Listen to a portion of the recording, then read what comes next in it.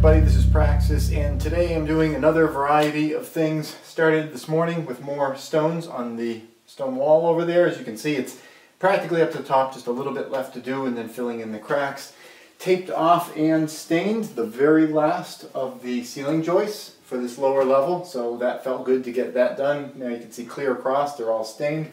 And then I figured I wanted to start working on this sink basin area that I'm going to have to build from scratch. And I was kind of thinking about, like, you know, how to approach it. And it occurred to me that I think it would make the most sense to assemble all of these drawers here, get them in place, and then I can, you know, put the boards out and get everything stretched and you know, have it fit in perfectly into the space instead of trying to, you know, guess about how big it's going to be and then add the drawers later. So anyway, decided to start installing the drawers now, and the first step in that is getting them onto the floor and making sure that they're the same height as these, because there's going to be a contiguous countertop going all over the entire area. And you know, even if you get these nice and level, if they're higher than these over here, you're going to have some weird transition area in here. So I've been using this nice long 4-foot level to get a run from here to here, and you know, level's not absolutely perfect, but it's, you know, it's going to be close enough for what I need. You know, there's going to be a bead of silicone glue and everything. There'll be a little bit of play in there. But yeah, so I got a run across there, and I'm setting this cabinet in place right now, but the floor here is not flat. And you know, you could say, oh, what terrible contractors to have, you know, poured the floor and it's not flat. It's kind of ordinary that a concrete floor isn't going to be absolutely flat at, you know, everywhere. You know, it's just, that's just the nature of it. So I'm just dealing with it by kind of reshaping the bottom of this cabinet that's going to be right up here so that it will you know, fit onto the floor and not be all rocking around. Again, I grabbed a reading from here to the corner of this cabinet before I rolled it on its side and made sure that I knew what height this corner needed to be, and then I kind of fed off of that one and figured out where I was needing to trim. And I've been kind of just ripping off this side, because this part of the floor, it's a little higher over here. I've been ripping this side down a little bit, and I'm pretty much there. And I just want to show you the kind of alternate way I've been using the saw here.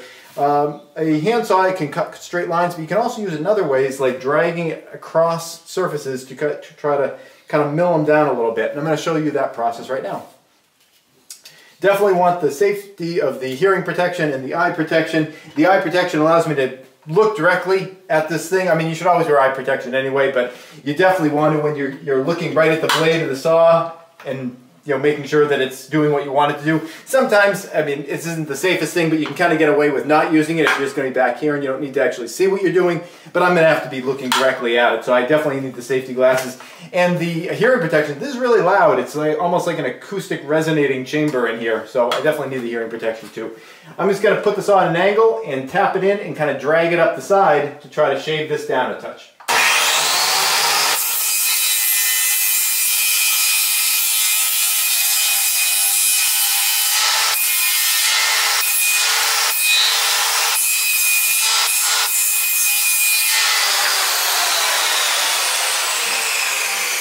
And that does not leave the cleanest kind of cuts. It's kind of ratty there, but it's all going to be hidden, so it doesn't much matter. So rotating this back up, and I've got marks on the floor where it's supposed to go, which were easier to see when there was sun outside.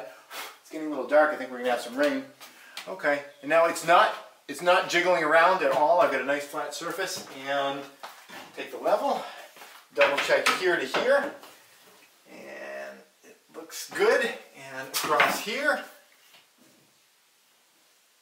and it looks good. Okay, so now this point's transferred to here, which is transferred to all the others. Every time you transfer a point, there's a little bit of error in there. So, I mean, if you had a super long level and you can go all the way from here to here, that would be ideal. This is the longest level that I've got.